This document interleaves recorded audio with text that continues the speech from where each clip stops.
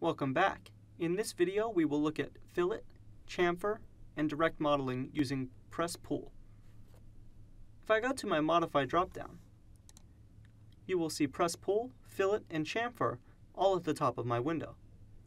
Let's look at chamfer first. You will see that chamfer is prompting me to select edges.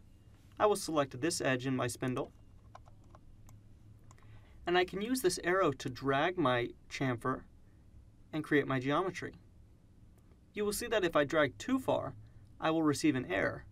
So be careful where you drag your chamfer. I currently have my chamfer set to an equal distance, but I could do two distances or a distance and an angle. I will keep it at equal distance and chamfer 4 millimeters and hit OK. Fillet works similar to chamfer, but creates a curved connection. I will go Modify Fillet, and I will select my inner edges here and here, and then these two edges. For this fillet, I will keep it as a constant radius, and I will do 0.5 millimeter, and hit OK. Fusion 360 allows for direct modeling using the press pull command. If I go to Modify Press Pull, it will automatically guess if I am trying to create a fillet or if I'm trying to extrude my geometry.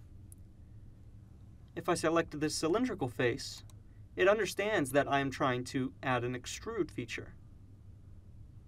I will go -1 millimeter and hit Enter. Or if I go press pull one more time and select this curved edge and this curved edge, I can drag in 1 millimeter and hit Enter. Using a combination of chamfer, fillet, and direct modeling in press pull is an efficient way to edit your geometry in Fusion 360. I will see you in the next video.